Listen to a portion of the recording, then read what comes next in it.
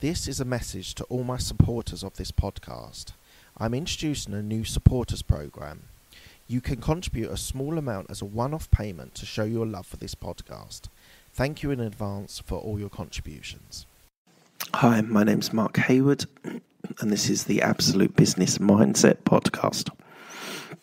I'm a corporate employee with an entrepreneurial mindset. And also, here are some of my thoughts, ideas and comments. So, wanted to talk to you about prototyping and minimal viable products. So, I've taken on a new role recently where I am working on developing a prototype and a minimal viable product. So a prototype is a very quick and dirty result of some ideas that you might have. And with a prototype, it's something done very quickly on low cost.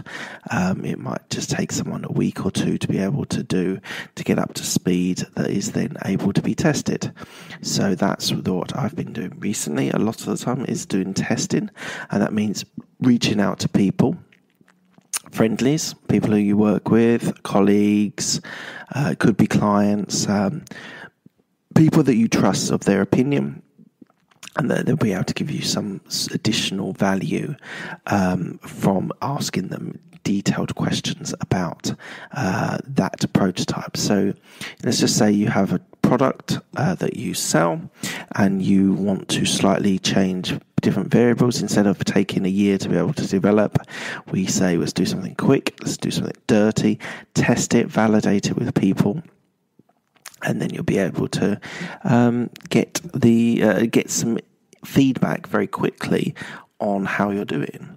So it's something, the sort of testing, the sort of market research phase is incredibly important. You've got to design the questions of a survey or some sort of question at the end. You've got to design a structure where people can do the test and they can follow instructions, and then you write a lot of feedback. You write a lot of details of their feedback that they provide to you. So there's a lot in there. There's a lot of bit of market research, a lot of bit of marketing, a lot of bit of understanding people, understanding people's desires and wants, and being able to deliver them. So what has happened recently is I've collected a bunch of results, comments, feedback, ideas, and we're now on the next phase, which is actually going to do something about it. So once I've got some more feedback, I've got to ask wider set of people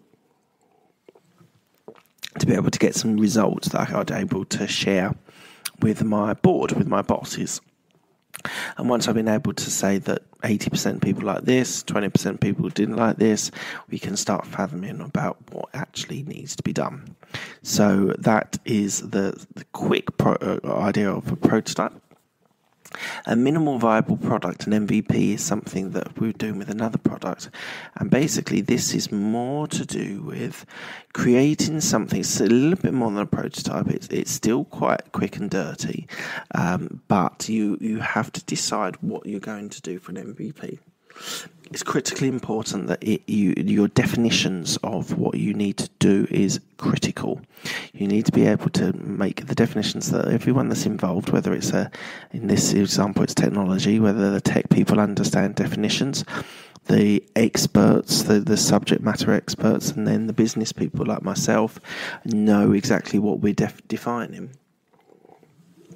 So we've spent about a week or so defining, asking questions of friendlies about how they would act on this and what they would do with that. And it's been an incredibly interesting experience to be able to interview these people again, but asking more key questions, because every day we do a stand-up and we meet together.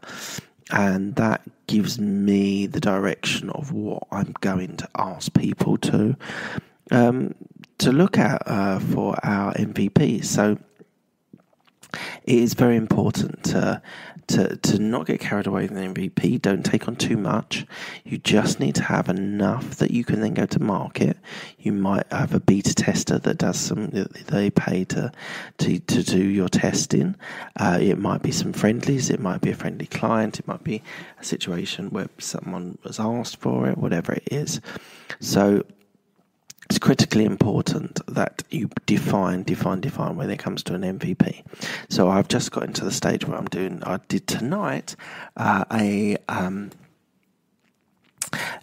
slide deck which I'm going to present to the board on my MVP, the definition of my MVP. If I get approval from them, then that means that I am able to present to the board, hopefully get approval, and then we can actually build it. So that's it. I can continue with this at a later stage, but it's important to have those definitions in your head of what a prototype is for a technology, and also what it is for a MVP. Right, my name is Mark Hayward. You can catch me on Twitter, Mark Hayward169. You also can check out my podcast, this Absolute Business Mindset. There is a Facebook group if you'd like to join it. There are my videos on YouTube, I just want you to get involved and give some comments. And the podcast is on iTunes, Stitcher, Spotify. Thank you very much.